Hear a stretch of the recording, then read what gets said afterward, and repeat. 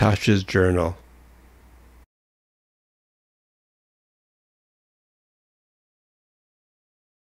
November 30.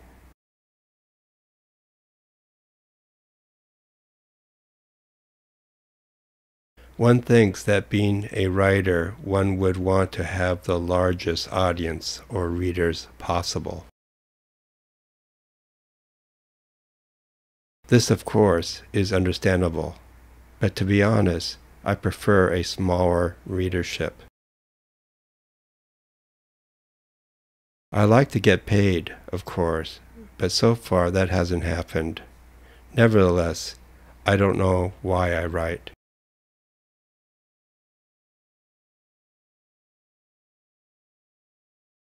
I suspect it is to leave something on this planet when I'm gone and buried, or my ashes dropped off in the Shibuya street crossing in front of the station.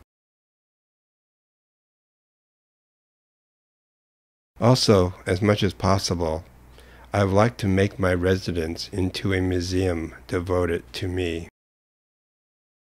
I have a lot of good friends, but I think my record and book collection speaks more of me than any human being I know. I have met fascinating people, but I spent more time choosing the right book or album for my library. Also, I am quite aware that all my writings are on the computer and not on actual paper. So I plan to write first on the computer, print it out, and make a lot of markings on the manuscript, so people out there can see my work in progress. Technology makes everything neat and precise, but the real world is quite messy. People don't go to museums to see neatness. They go to see the drama and tears of the making of that art. So I wrote a will to express my desire to have my collection intact after I pass away. I give all the remaining works of art executed by me in my collection to an American city that will agree to build or assign and maintain permanent quarters. Exclusively for these works of art, and assure their physical survival with the explicit requirement that none of these works of art will be sold, given, or exchanged, but are to be retained in the place described above, exclusively assigned to them in perpetuity for exhibition and study.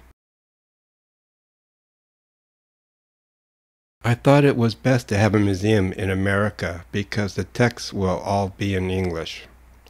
I am paranoid that my work will be mistranslated. I have approached various universities around the country, and so far, most of them have told me, "We never heard of you." This is accurate at the moment, but I think that's such a short-sighted thing to say to a writer, no?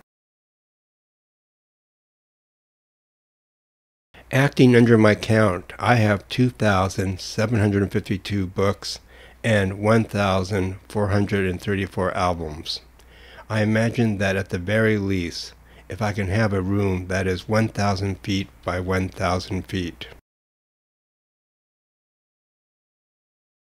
and have a couple of display cases for my manuscripts and correspondence, which to be honest will have to be printouts of my email, I think it will make a very lovely and permanent exhibition. Also, perhaps over the years, from the collection of fees collected at the door, as well as the hopeful future home of my collection, they will be able to raise funds from the non-profit world. With the funds, I'm hoping that they can invite scholars to come and give talks about my writing as well as my collection, perhaps even a panel discussion or two. I think, looking back now, the fascinating aspect of my writing career is the lack of such a career. I am sure scholars will be scratching their heads over this one for years to come. Basically, I stopped participating in the literary world due that it wasn't of my making. Some claim that I couldn't get my books published, but that's not the point here. The specific point I want to make is that I live here, and this is my world. Therefore, there must be a representation of my world.